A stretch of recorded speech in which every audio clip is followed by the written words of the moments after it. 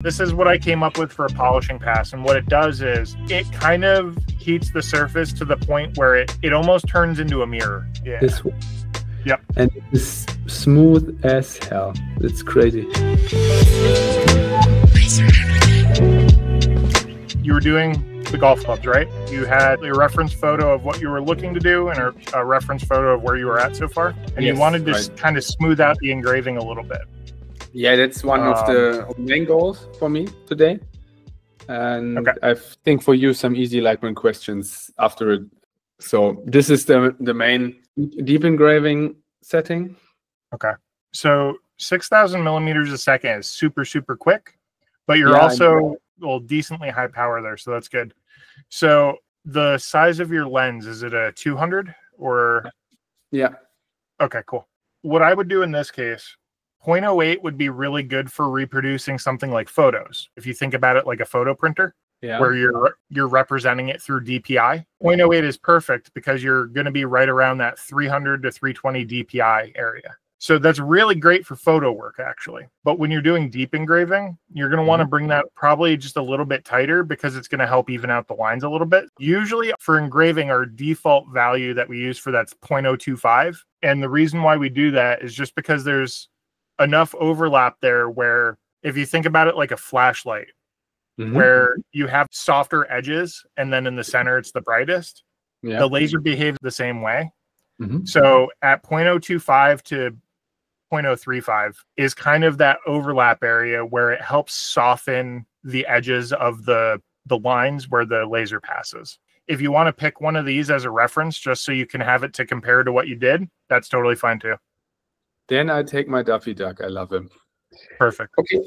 Give me the reference settings. Yep. It is 0.025 for the line interval. For speed, we're going to do 500. It's going to be a little bit slower, but it'll require less passes than what you were doing before, probably. For max power, I would do between 50 and 60. For frequency, we're going to do 50. Yeah. So here's where we're going to talk about a little bit of technique with deep engraving. Have you ever used auto rotation before on your hatch? Auto rotation is angle increment. It's this, yeah? Yep, perfect. So what that does, if your hatch angle is 0, right? So in the little preview to the left of your mouse, you have the zigzags that tell you which way the hatch is going to go. So it's going to start at the bottom and it's going to cross upward as it does the zigzag. So what the angle increment does is as it completes a pass going up to fill the area, it's going to rotate in the direction. What I typically do, if we think about it as making a full circle, it would be 360 degrees. So I do something that's divisible into that. So if I wanted to make 10 passes, I would do 36 degrees. If you want to do, we could do 10 passes at 36 degrees, and then we can use that as our starting point. We need to turn on the auto rotate, or else the angle increment won't engage. So we can click OK with that. And that's my starter deep engraving settings. The benefit of the auto rotation is it should help kick some of the stuff out of the engraving. How does it look? It's way smoother. Yeah, it should be about 0.5 millimeter, what I need in depth. And is it feel smooth to the touch too? Yeah, totally. Okay. So we're going in the right direction at least. So that's good. This looks totally different, to be honest, but it has no effect in deep engraving right now. But the edges are perfect now. Okay, so what's next? So let's incorporate in a cleaning pass. So we'll do 500 speed, 55 power. We'll keep it consistent just so we know. 0.025. Let's stay with 30, huh? Yeah, let's stick with 30. 12. So we do auto thing and thing. And then up at the top, we're going to add a sub layer. So the plus button.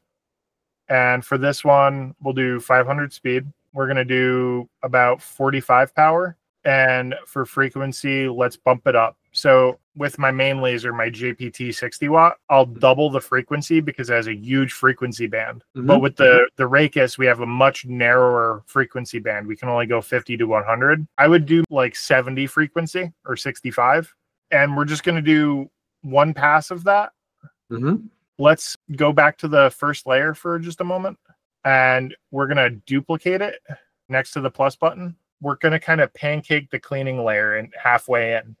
So we're going to do 15 passes or 10 passes, and then a cleaning layer, and then cleaning layer. Then there's again 15 passes and the cleaning layer. Yep. So we're going to start with that, and we're going to see how that does.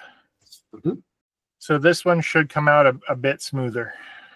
I still think I need a couple of 100 passes. Yeah, it's going to be a lot more passes, but as long as we can get it evened out here, it'll mitigate a lot more problems further down as you get deeper. If it gets really rough halfway through or less, then it's just going to make it worse as you get lower. Maybe we can do this question in between. With the X and Y axis, can I rotate it about 180 degrees? It's just because of my setup here, makes it a little easier for me to just rotate it about 180 degrees. Yeah, I see what you mean, where if it's the other way, you basically have the golf club going right through your walkway. Yeah, that's why Duffy has to be upside down. Let's go to device settings. In the field settings, top left, angle is the one we want. That will physically rotate the way the laser outputs. So if we rotate it 180 degrees, it will be rotated around perfectly opposite to where it is now.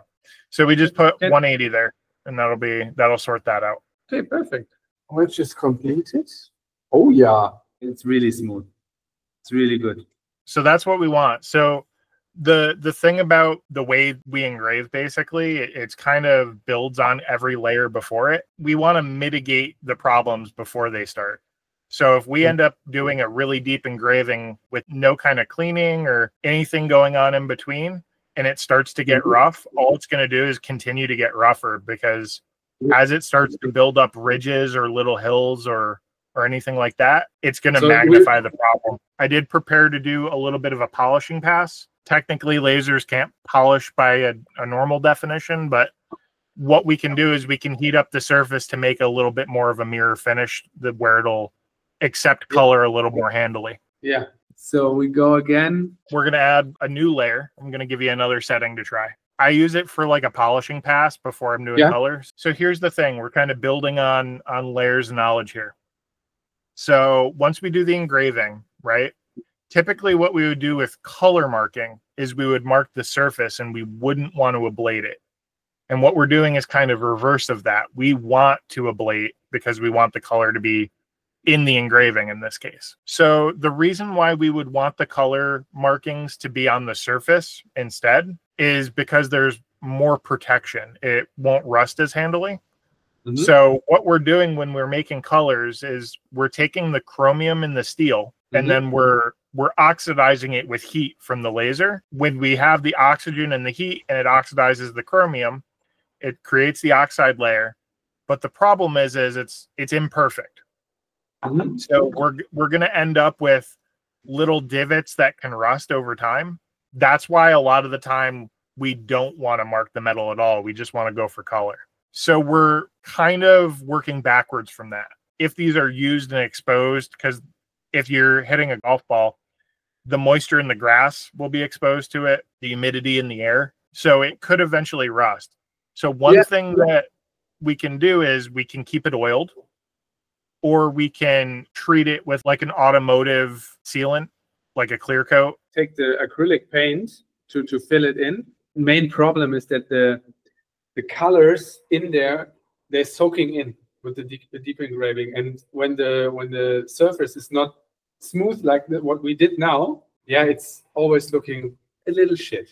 So in the new layer, we're going to do 500 speed, 40 power, and it's going to be 95 kilohertz. It's basically right at the top of the range almost. And the line interval is 0.025. And this one, we're going to want to turn on crosshatch, just one pass for the polish. This is what I came up with for a polishing pass. And what it does is it kind of heats the surface to the point where it almost turns into a mirror. Yeah. This one. Yep. And it's smooth as hell. It's crazy. So we have our engraving pass, then we have our cleaning, engraving and cleaning, our polish pass. If I wanted to do colors on the laser, that's where I would start layering in color. If you wanted to go the color route, that's where I would start at the end of that. I think I will 99.99% I want a acrylic painting in there. Well, that's going to be better for longevity too, because that'll seal it from rust anyway. Do you have any files to make the colors if I want to go that way? So what I can do, I do have some colors that I prepared. Basically, what I do is I do the engraving, I do a cleaning, I do a polish pass, and then after the polish pass, I'll layer on settings for doing color testing. Have you ever done a test grid before in LightBurn?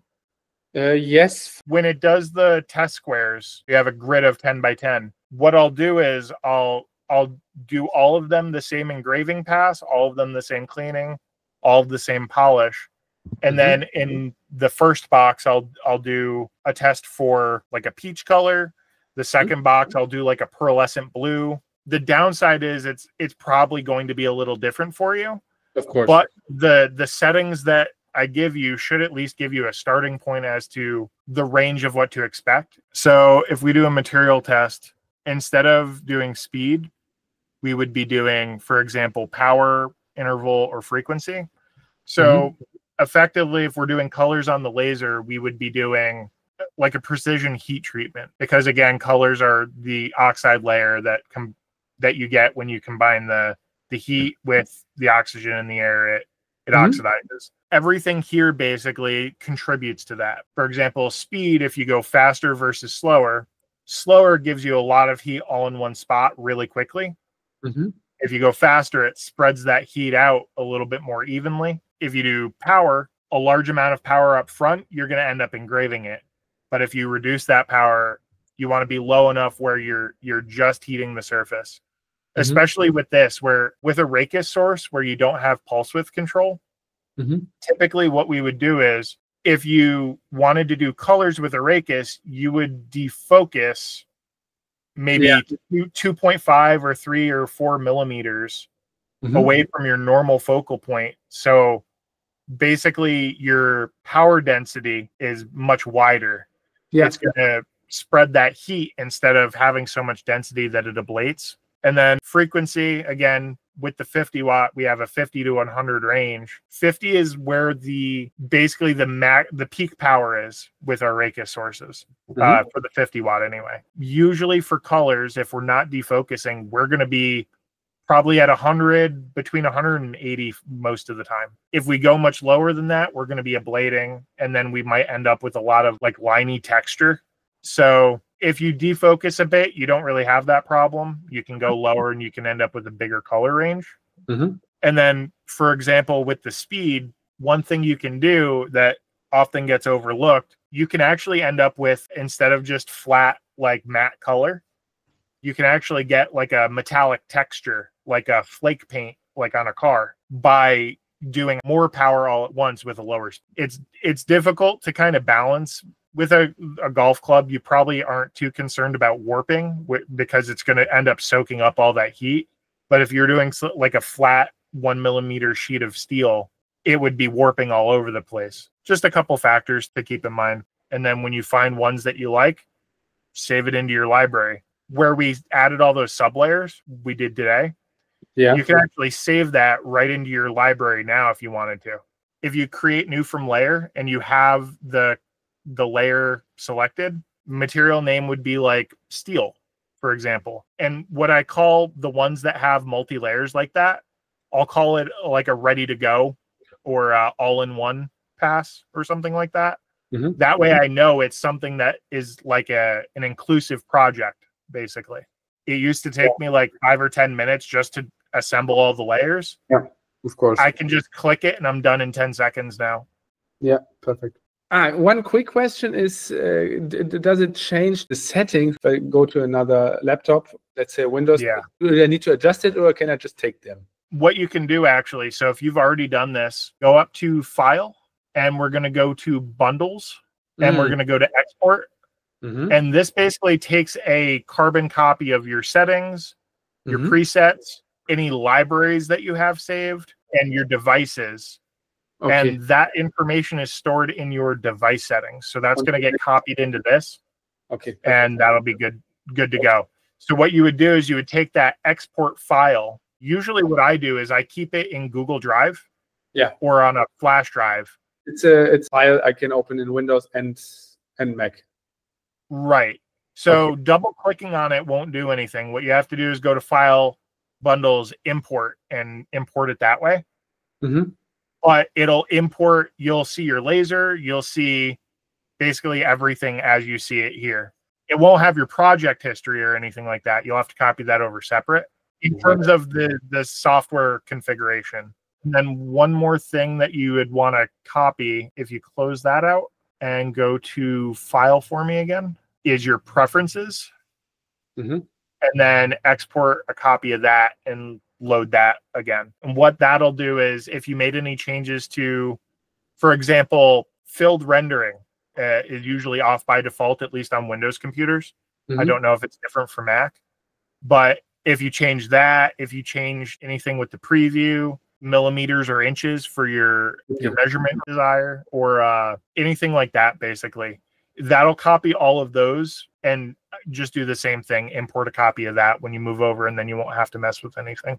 You would recommend if I go to let's say 300 passes, I would go 15 passes, one cleanup, 15 passes. Would you recommend this, or you say you can do 50 passes and then one cleanup? If you just wanted to multiply it out, so like 15 would divide out into 300 20 times, so 40 passes would give you 600.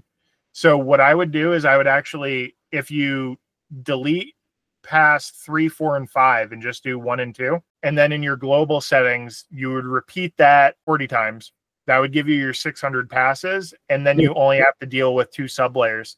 That way you don't have to duplicate it out where you have like that's what 40 sublayers. Yeah, that was my idea as well. Did I just keep the polishing thing? So if you polish it, it might slow down the engraving process because it's going to harden and create an oxide layer.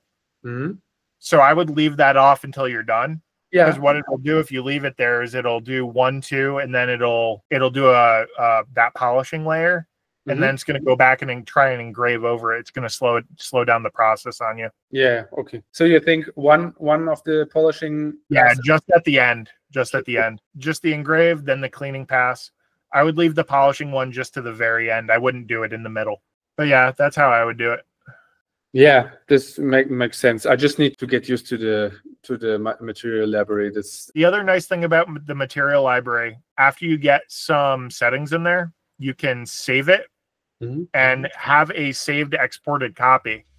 So if you ever switch computers, or if you want to add a computer to the shop, that's another thing you can throw into Google Drive or flash drive. Very cool. Alrighty, we'll talk to you soon. We'll have that email out to you. Yeah, and if anything comes up, just shoot us an email. Have a good day. You too. Have a good one.